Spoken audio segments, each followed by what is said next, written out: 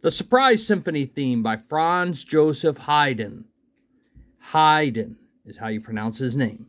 Franz Joseph Haydn, also known as Papa Haydn. And if you remember, I was telling you, he loved to pull pranks.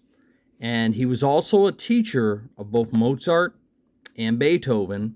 And he became good friends with Mozart.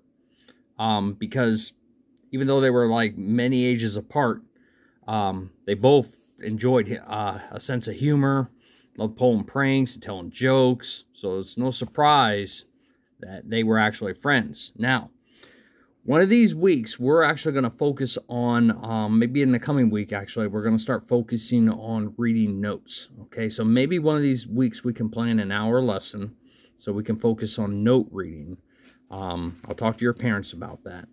But this song right here is actually in C position for most of the song. C position is first finger is on middle C, and fifth finger down here is on C.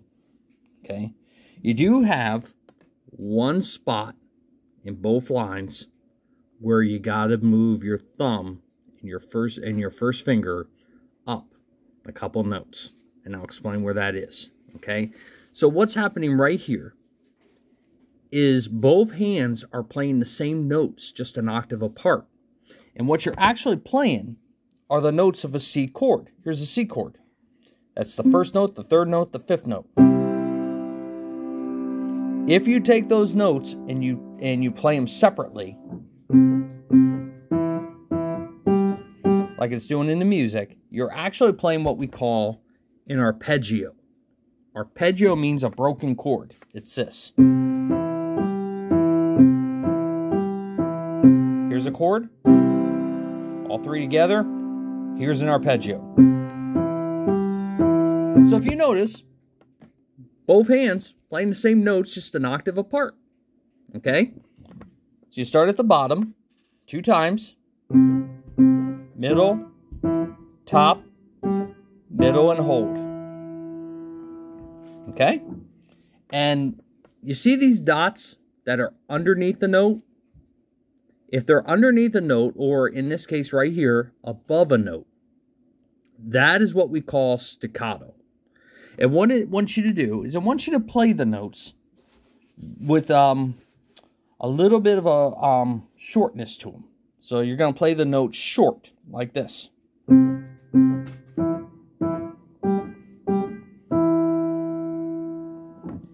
The P right here stands for piano, not piano, like this.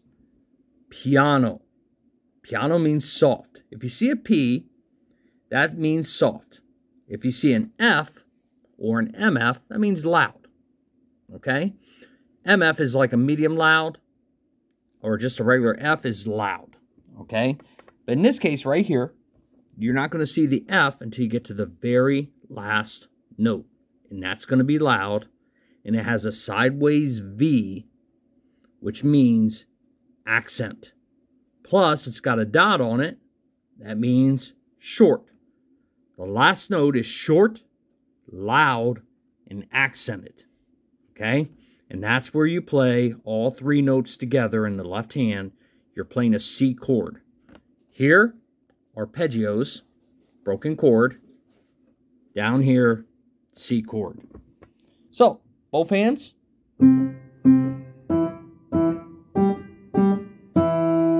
And the right hand is playing 4, 4, 2, 2. Now, your left hand was here. In order to play the next 2 notes right here on the left hand, all you're going to do is this. Your left hand's here. You're just going to move it up to here for just that part. So the next part is this. Just like you had in the other song where the thumbs were together. Okay? And you notice you're going to have a hold when you have these 2 half notes right here. Okay, so here's the beginning part again. Hold. Thumb comes up. Hold. Now, repeat the same thing on the bottom. It's this. hold. This part and this part is the same, except one thing.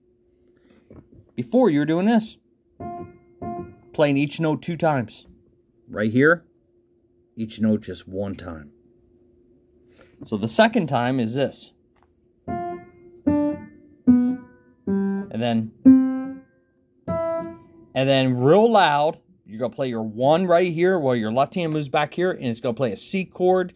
Lift fingers 2 and 4, real loud with finger 1, and let go. Because it's staccato, it's short, it's also accented, means loud, with the F, loud. So, here's the first line. Ready?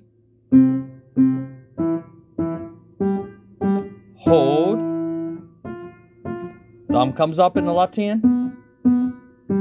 Hold. Come back.